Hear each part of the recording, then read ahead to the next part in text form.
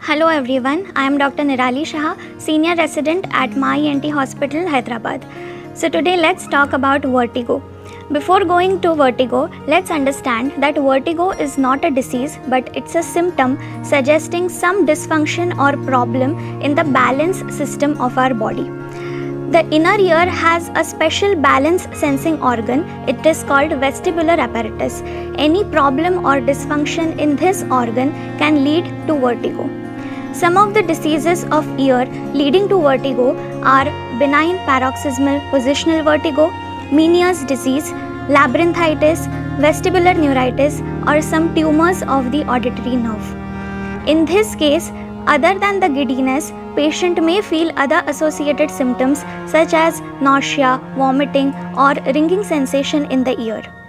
Apart from this, some brain diseases such as migraine, stroke, multiple sclerosis, or some brain tumors can also give giddiness to the patient.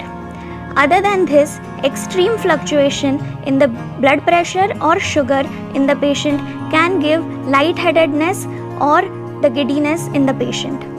So now you know that there are so many causes of vertigo, and that is why detailed examination and thorough investigations are required to reach the accurate diagnosis. We at MAA ENT Hospital have vestibular lab for detailed vertigo evaluation. So if you or your family member is suffering from any of such symptoms, do visit MAA ENT Hospital, Hyderabad.